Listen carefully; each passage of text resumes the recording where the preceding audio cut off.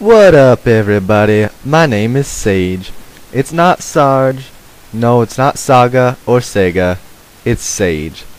And no, I'm not a color or a bush or a herb or an old wise man.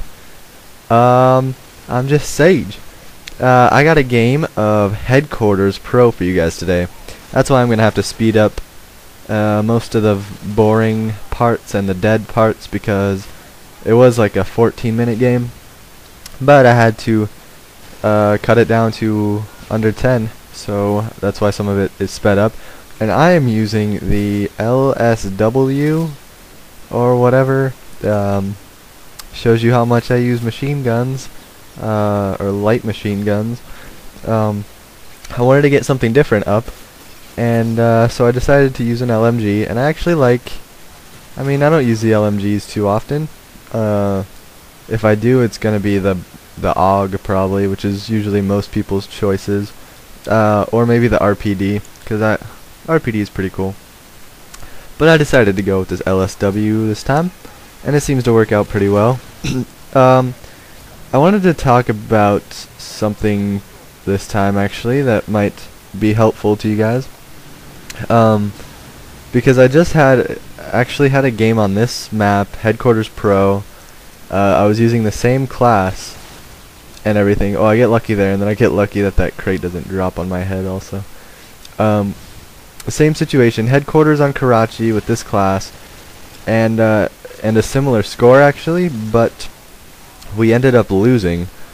And so I just want to point out to you guys how to take on Headquarters, and it really works for most game types. You just have to adjust to your play style. So, for example, my play style is usually to find a high traffic area and find out where the enemy team is coming from and see how my teammates are moving and everything, and then to basically mow the other team down. I try to flank as much as I can, and like this game in Headquarters, you'll see me kind of hover around the Headquarters, but I don't really get on it, which, like the game I played before, where we lost, I was going for the Headquarters a little bit, and then once I realized my teammates, like, they not only were they like not going for it, but they weren't even doing anything. Like they weren't, I don't know.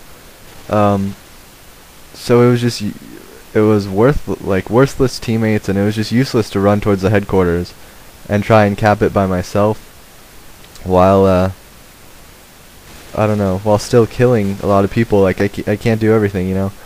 So my recommendation is, if you okay, I'm not a big KD whore and like all about getting kills and stuff, but I'm able to get a lot of kills usually, even like when I'm using not the best gun like an LMG here.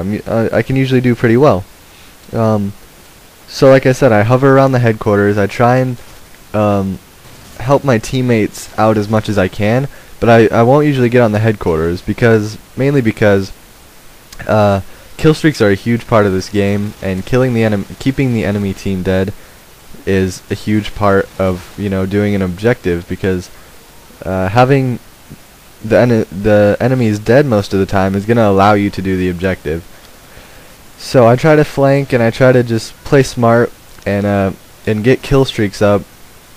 And if I really need to jump on the objective, then I will.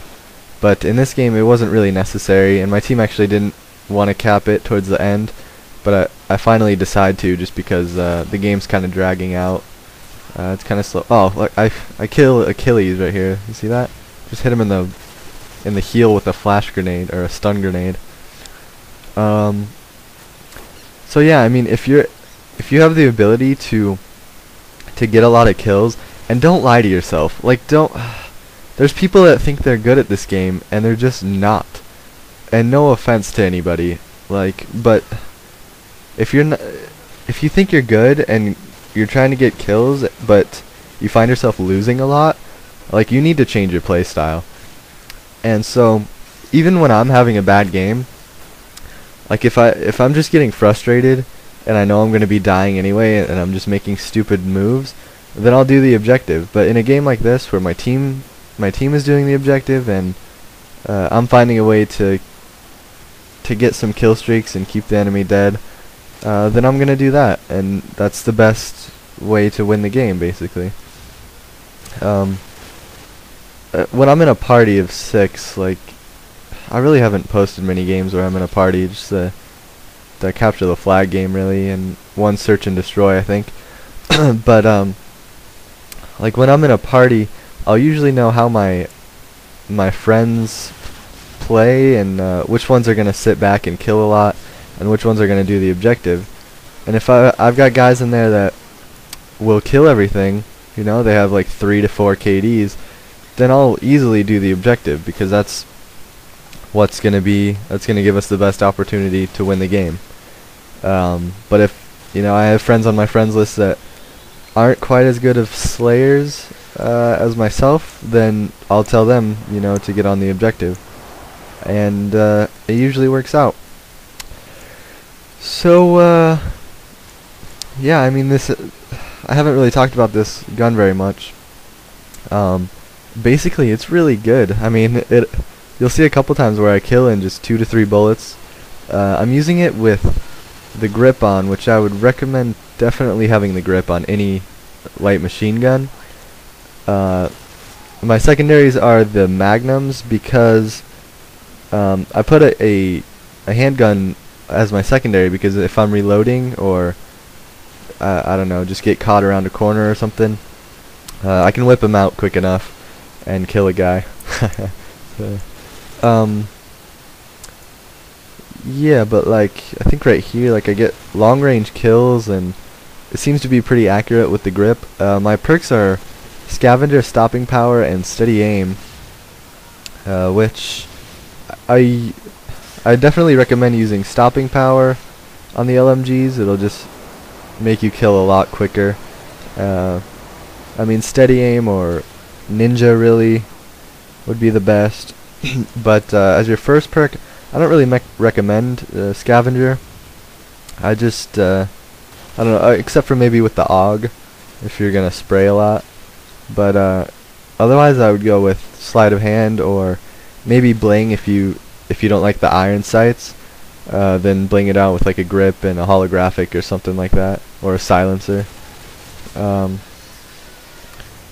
I'm gonna end up capping it right here, and I'm not sure what the score is that I end up with. I think like a 57 and 11 or something like that.